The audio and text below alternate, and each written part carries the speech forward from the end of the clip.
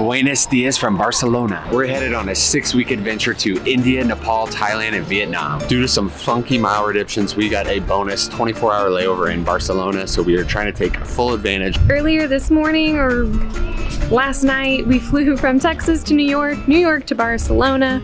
We're gonna stay here. Then we're flying to Doha tomorrow morning and then on from there. All of this seemed like a brilliant idea at the time. We stepped off the plane at 7:30 a.m. so we're pretty much on autopilot today, but thankfully we booked our 2 main attractions in advance. I've never been to Spain before, so we have to power through. Vamos.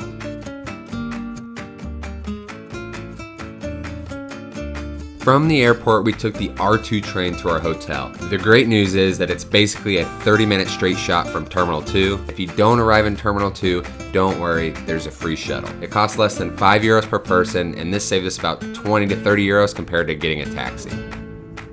And this is the first thing we saw when we exited the metro station. We are staying at the Alexandra Barcelona Hotel. It's a Hilton property that is centrally located, and the rooms are nice. But of course, first stop is to get some coffee. Look at my eyes right now. I look crazy. I think Lauren found one of those cute Instagram cafes. Few things feel more quintessential Europe than a delicious pastry and a coffee. This cardamom twist was incredible. Finally getting rid of these euros that I've had for like years in my bag. We just entered Park Güell and now we are walking around and it is beautiful here. I already like it. The weather is absolutely beautiful today. This is my second time coming to Barcelona in this like late February time frame, and it's perfect. I mean, it's a little chilly, like in the 60s, but the sun is so bright and so warm, and it's just awesome to just sit out here, sit on a bench, relax, enjoy, take it easy. I'm a happy gal. This place is super cool, picture perfect from every angle, but I'm not really sure what it is. It just is a really cool park with a bunch of cool stone features, and a famous architect designed it. That's what I got so far, but Lauren's gonna fill us in. Park Güell is basically a park, but it has a lot of really awesome manual architectural elements. This park was designed by Anthony Gaudi, the same guy who did La Sagrada Familia, which we're gonna visit next. His style also includes all these really artistic benches, which are so great to just sit and relax on. He was at the forefront of the modernist movement, but it was a unique style that was heavily emphasized by Catholicism. So you see a lot of Catholic elements within the architecture. We made it to the main attraction. This is where everyone gets their photo in Barcelona.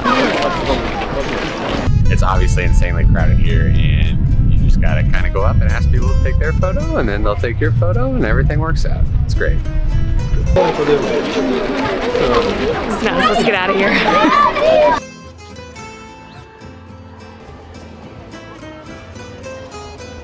And this is what is on the underside of those popular benches. Just as pretty and way less crowded. This is obviously a very popular attraction, so make sure you buy your tickets in advance. It's picture perfect. Too much. Obviously, while we're in Spain, we've got to get some tapas. We are at La Salud. It is a restaurant near Park Güell, but kind of on a side street. It's kind of a no-frills establishment. So we got the traditional bread with tomato on it, potatoes bravas, meatballs, a pork skewer over potatoes, and am I missing anything? I think that was it, a tap water, but it was really good. 20 euros all in, and definitely worth it. We are refueled and ready to go see La Sagrada Familia. So the wild thing about this cathedral is that it's been under construction for over 140 years and is still under construction today. We're gonna check out the Barcelona icon, La Sagrada Familia, next. Our tickets came with a free audio guide, so we're gonna listen to those now. This place takes everything as a work in progress very literally, but you can still see all the distinctive features and influence from Gaudi's original vision. This is probably the most popular attraction in Barcelona, so advanced reservations are a must.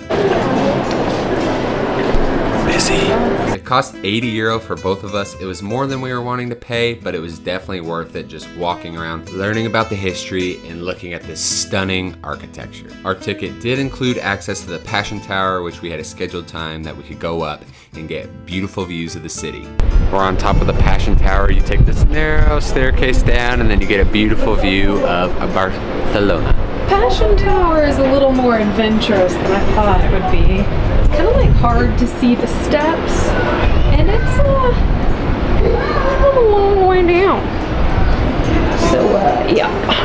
phone time? Yeah. Garret. More tapas. We were pretty delirious at this point, so after a quick dinner, we headed back to the hotel to crash. We are headed for our next layover in Doha, and then we continue on for 6 weeks of travel in Southeast Asia. Please like this video and subscribe to see our upcoming travels. Okay, bye. I'm not a fan of the pigeons.